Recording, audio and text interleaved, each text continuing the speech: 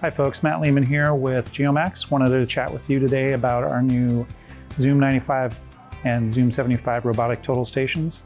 The instrument I have here is the Zoom95. This is the fully robotic system with the long-range Bluetooth handle. I'm going to go through a couple of things real quick on this, just so we get an idea of what we're talking about. Nice big WVGA display on here, which is a little bit of an improvement over our previous model. Also with a faster processor, so boot up speed is much faster. Also able to handle a lot more data if you choose to use the onboard software instead of using a data collector.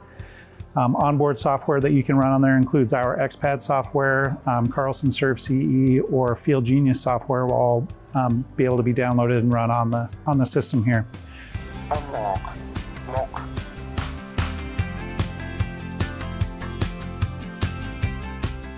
With the 95, we have the long-range Bluetooth handle. We've actually extended the range quite a little bit, so we can get about 1,500 feet reliably, even up to 2,000 feet, depending upon the data collector that you're using, as far as the range to the data collector, being able to track the prism and record your data.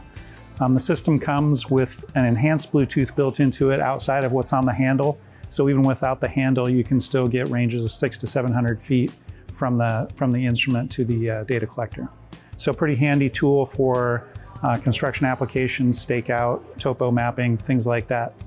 The Zoom95 also has SD card and RS-232 connections if you have an older style data collector and you need to use a cable connection. And you can also put a thumb drive in here so you can transfer your data back and forth. One other nice element of this instrument is that it does have Wi-Fi built into it, so you can connect to a hotspot like on your phone and you can do your data transfers that way. You can also download firmware updates, things like that. So again, you don't have to use a cable connection.